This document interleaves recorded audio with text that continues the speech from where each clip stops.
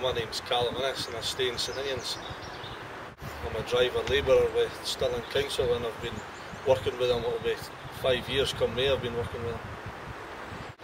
A normal day for me is we usually start tidying up at the big park up Stirling, up at the King's Park, tidying up the skate area, the play areas and the football pitches and stuff.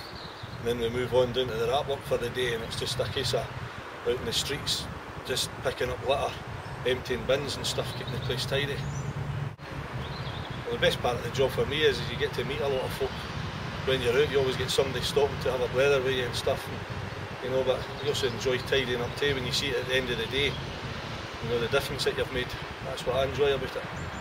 What drives me crazy about the job is when you get folk walking by you when you've been picking up the litter, and they walk by you and they throw the litter and stuff down at your feet. You know, it's terrible. It really annoys you. I mean, the bins are in front of them, but you can be walking down by the shops and they just get the litter and they just throw it down in front of you, and that really annoys me. You've got it for kids to young adults, old adults. I mean, it's when you walk down the street, you've got all kinds doing it. You see the kids going to school in the morning, they're doing it. You see the adults walking through the streets. You know, they maybe finish a can of juice or so, they just throw it down the ground. It's all ages. It's not just one age that's doing it. It's really everybody.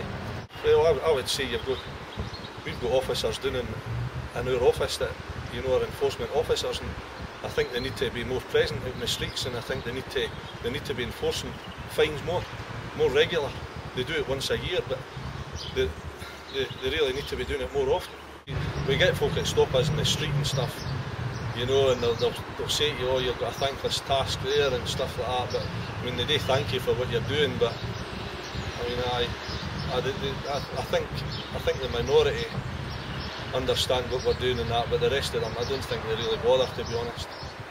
Well, to the people of Stirling, it's a great city, and if you want it to stay clean and tidy, we're the ones that pick up the rubbish, but you are the ones that are dropping it. So if you can just finish with your litter, cigarette ends, chewing gum, use the bins that are provided, there's plenty of them.